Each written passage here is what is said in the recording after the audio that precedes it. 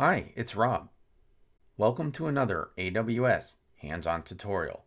In this video, we'll work with AWS Batch. AWS Batch is comprised of a suite of services which enable developers, scientists, and engineers to easily and efficiently run hundreds of thousands of batch computing jobs on AWS. AWS Batch dynamically provisions the type and quantity of compute resources based on the volume and specific resource requirements of the batch jobs which are submitted. AWS Batch plans, schedules, and executes batch computing workloads using ECS, EKS, and Fargate with options for spot instances. Before we dive in and start working with AWS Batch, there are some terms you should be familiar with. First, there's the compute environment, and an AWS Batch compute environment is a collection of compute resources on which jobs are executed. AWS Batch supports two types of compute environments: managed compute environments, which are provisioned and managed by AWS, as well as unmanaged compute environments, which are managed by the customer. Next are job queues. When you submit an AWS Batch job, you submit it to a particular job queue, where the job resides until it's scheduled onto a compute environment. You associate one or more compute environments with a job queue. Then there's the job definition, which describes the job to be executed, its parameters, environment variables, compute requirements, and other information that's used to optimize execution of a job. Job definitions are defined in advance of submitting a job. And of course, there's the batch job itself, which is a unit of work such as a shell script or a Linux executable or a Docker container image that you submit on AWS Batch. It runs as a containerized application on AWS Fargate or EC2 resources in your compute environment. In a typical workflow, AWS Batch starts with the user-defined batch job definition, which includes an application image and associated IAM role. Then the job is submitted to an AWS Batch job queue until it's executed via the batch schedule in the compute environment. Now, with those fundamental concepts out of the way, let's jump into the AWS Batch console and get hands-on. To get started, in the AWS Batch dashboard, we see I have no compute environments and no job queues. And if I go into job definitions in the menu, we see I have no job definitions defined. So back in the menu, I'll click compute environments, then create. For the compute environment configuration, we'll use Fargate, and I'll give the environment a name.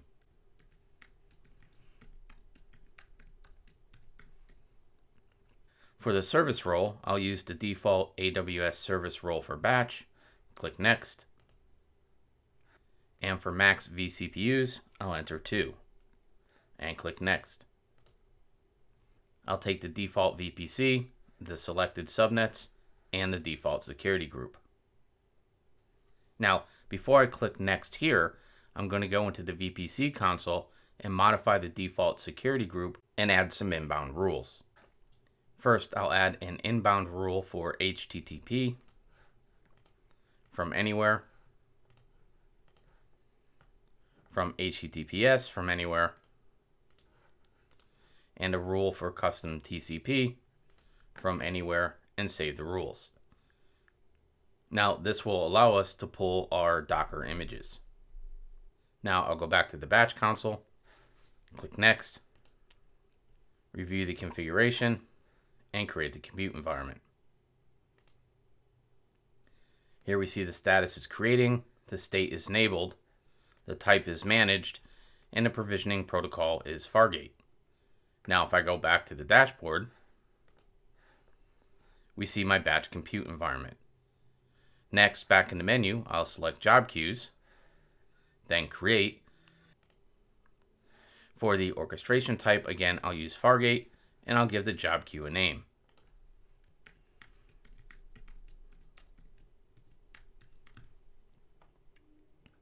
For priority, I'll leave the default of 1. There is no scheduling policy. And for the connected compute environments, I'll select my batch compute environment. Then create the job queue. Here we see the state is enabled and the status is creating.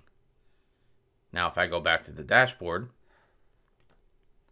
and refresh the job queues, we see my batch job queue.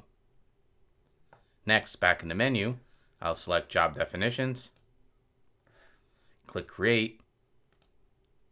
Again, for the orchestration type, we'll use Fargate. I'll give the definition a name.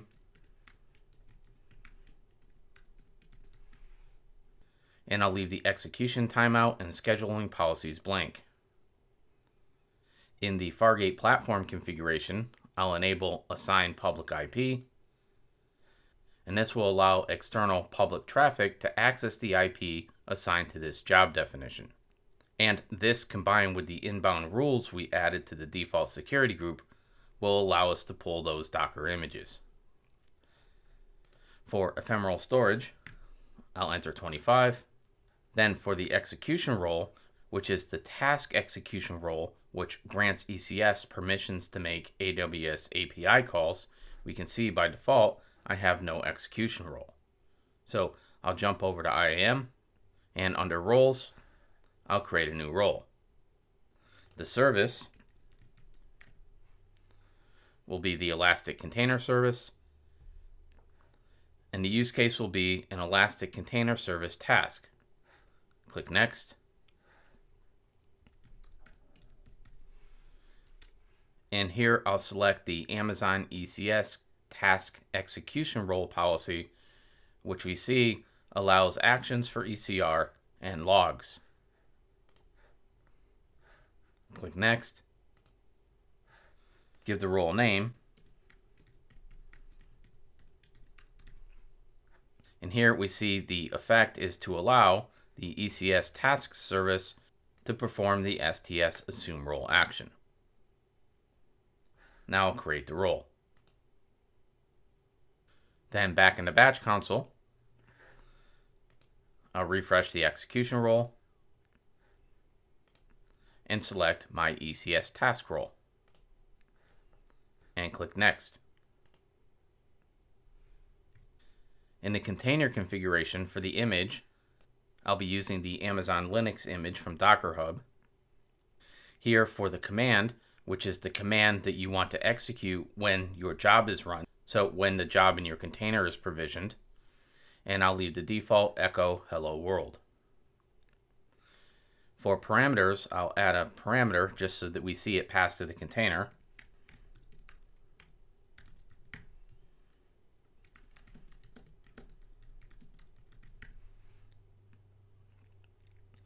Then under the environment configuration, for the job role configuration, I'll select my ECS task role and leave the defaults for the vCPUs and memory, then click Next.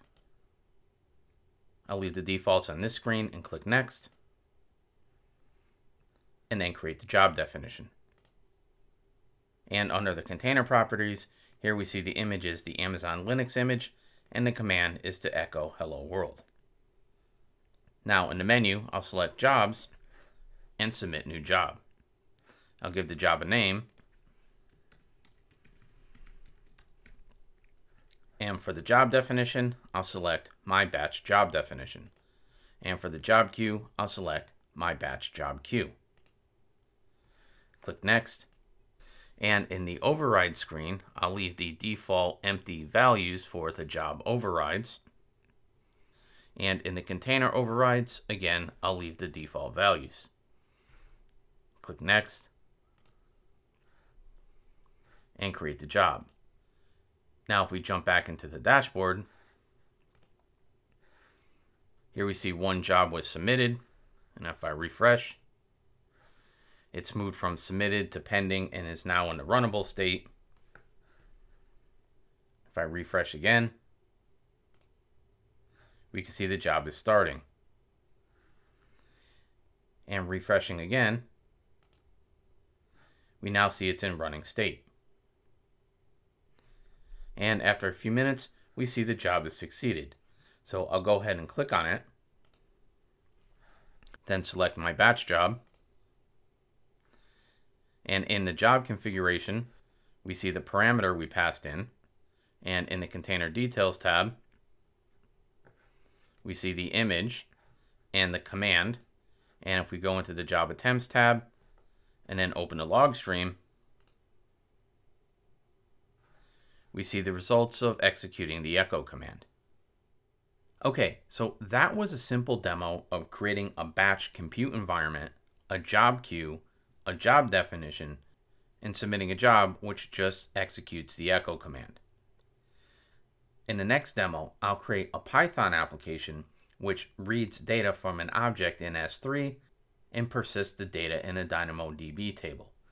And we'll create a Docker image for that application, push it to ECR, and that's the container image we'll use in the demo. So to get started, I'm going to launch a Cloud9 environment. Here I'll click Create Environment, give it a name, select an instance type, and then Create.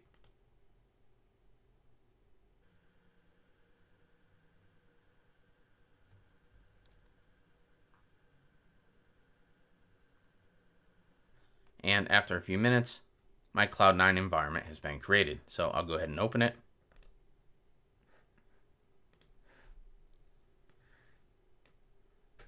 And the first thing I want to do in the bash shell is to execute an S3 API command to create a bucket. Now I'll create a data.json file and paste in our data, which is a list of contact information, and save the file. Now I'll push the JSON file to S3. And if we jump into the S3 console, we see the bucket and our data.json file. Now back in Cloud9, I'll create the Python script which will import Boto3 in JSON. Here I'll instantiate an instance of an S3 client and create a variable for the bucket name pointing to the bucket we just created. Then I'll instantiate an instance of a dynamodb client and create a variable for the table name. So in order for this to work, I'll need a dynamodb table with the name of my demo app table. So back in the bash shell, I'll execute a command to create the table. Then jump into dynamodb, and we see the table was created. Then back in the code, we see I'll execute the getObject method on the S3 client, passing in the bucket name and the key to the data.json file. Then I'll get the body from the S3 response and load the response data into a contacts dictionary variable. Then I'll loop through the items in the dictionary, each time through getting the current value, and then loop through the contact data for that item. Then inside the loop for the contact items, I'll create variables for the contact index, which will be the value of the key, and then variables for the first name, last name, email, and cell of the contact. And finally, I'll call the putItem method on the dynamodb client, specifying the table name and the item that I want to insert. Next, I'll create a Docker file. The Docker file will get its base image from Python 3.7.16. It'll run an apt-get update, an apt-get install for unzip Python 3 and pip, and it will use pip to install Boto3. Here I'll set the workdir to /app and copy the script.py file to the workdir. And finally, there's a command to execute Python, passing it the script.py script. Now I'll go ahead and save the file. And before we can create an image and upload it to ECR, we need an ECR repo. So I'll execute an ECR create repository command,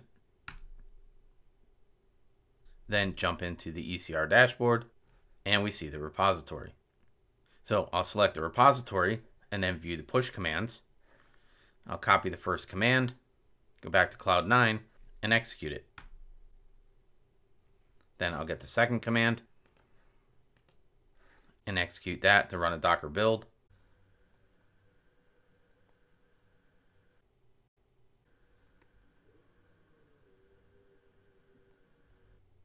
Then get the next command and execute that to tag the image.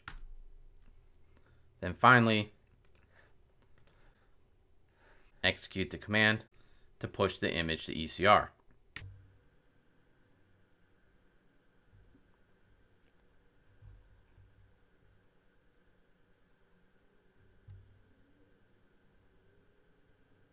Now if we go back to ECR, go into the repo, we see the latest image. Okay, with our image in ECR, now we can jump back into the batch console and create our new batch job. For this new job, I'm going to use my existing batch compute environment. Then in job queues, since this uses my batch compute environment, I'll use this queue as well. Then under job definitions, I'll click create. Again, I'll use Fargate as the orchestrator. I'll give the job definition a name. I'll leave the execution timeout and scheduling priority blank. And under Fargate platform configuration, again, I'll assign a public IP. I'll enter 25 for ephemeral storage. And for the execution role, I want to select my ECS task role. However, before I do that, I'm going to jump back into IAM, go into my ECS task role, which currently only has a policy for Amazon ECS task execution role policy, which allows actions for ECR and logs. So I need to add a permission to attach a policy for S3, since we're going to get our JSON file from the S3 bucket. And for the demo, I'll just select full access. And we'll add a policy for dynamodb, since we'll be persisting data in our table. Now I'll add the permissions, and jump back into the batch console, select the task role, click next, and here I'll change the image to the image in our ECR repo. So I'll jump back into ECR, copy the URI, and paste that in. Here I'll leave the default command for echo hello world. This time I won't use a parameter since the application isn't going to use it. And for the job configuration role, I'll choose my ECS task role. Then click next. Next, and create the job definition. Now in the menu, I'll click Jobs and submit a new job. I'll give it a name. Select the job definition, which will be my contact's job definition, and the job queue for my batch job queue. Then click Next. In the container override section, I'll change the command to override the echo hello world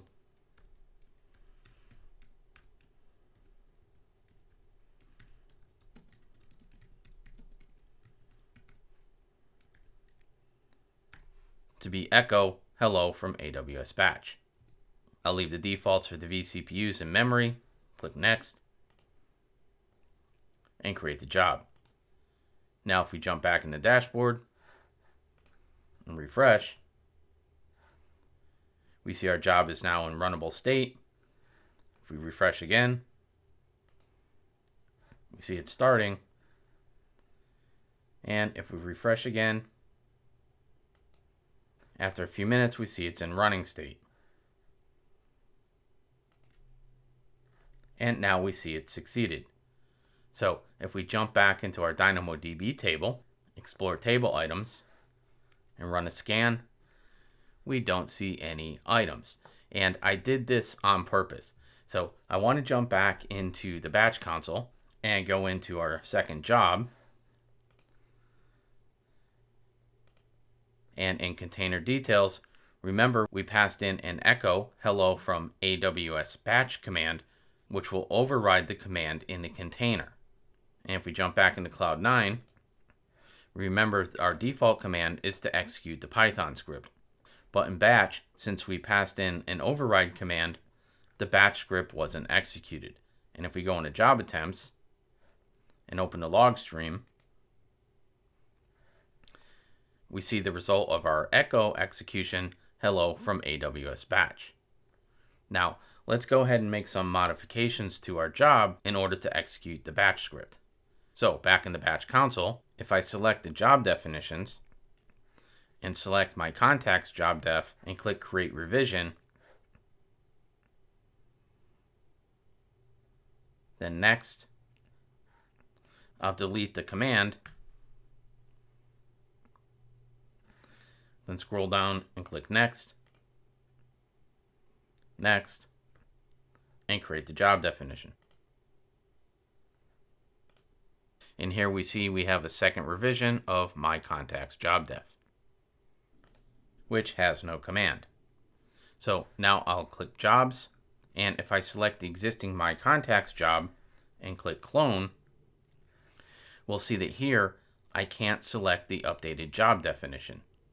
So I'll go back to jobs and submit a new job.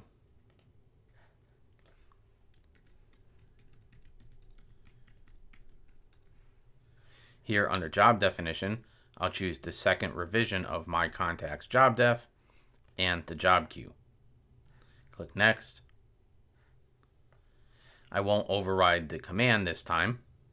Click next and create the job. Now if we jump back in the dashboard, refresh, we see the job is starting. If we refresh again, after a few minutes we see it's running, and after a few minutes we see it succeeded. So let's go into the job, click job attempts, open a log stream, and we see HTTP status codes of 200.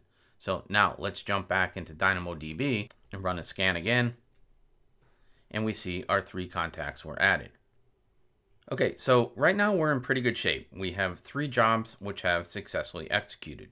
However, we've submitted all the jobs manually, and in a batch job, that's probably not the way you want to trigger your job execution.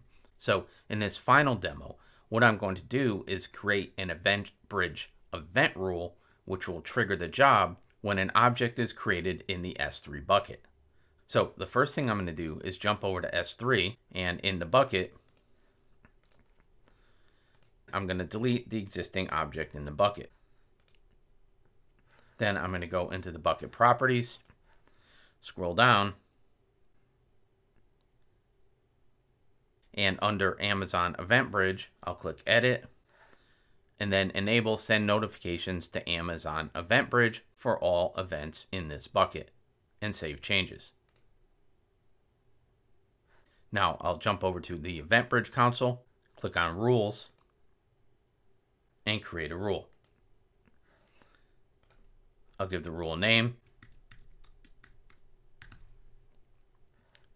This will be a rule with an event pattern, and click Next. Then scroll down and edit the event pattern. Here I'll paste in the JSON, which has a source of AWS S3 and a detail type of object created for our bucket. And I'll click Next. For the target, I'll select Batch Job Queue. And here I need to specify the job queue ARN, so I'll jump over to Batch, go into the job queue, and grab the ARN, and paste that in. Then I need the name or ARN of the job definition. So I'll jump back over to Batch, click on the job definition. This will be the second revision of my contacts job def. Copy the ARN, paste that in, and give the job a name. For the execution role, I'll allow EventBridge to create a new role, and click Next. Then click Next,